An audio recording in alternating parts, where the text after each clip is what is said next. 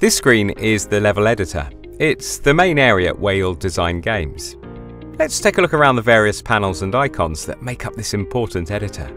Okay, so the central area is the scene editor. It's a window view of the 3D game scene where game objects are placed and manipulated. To look around the scene, simply right-click and move the mouse around. The drop-down menus provide access to features such as save level, cut and paste, undo and redo, help documentation, and editor settings.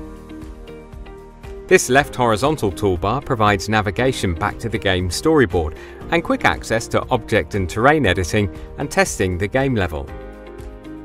The right toolbar lets you access game genre controls, set up the scene visual effects, the weather conditions, and it has an editor light and camera controls. The Level Objects panel shows all the game objects you have added into the game scene. The Add button calls up the Level Objects library, and from here you can browse hundreds of game objects. Game Element Objects are special objects that give you instant control of lighting, event triggers, particle effects, and more. Grouped objects can be created and chosen from this section. The right panel will show you lists of things that you can set and modify for the object or category you are currently editing. And at the base of the screen is the status bar. This displays information relevant to the object you are interacting with.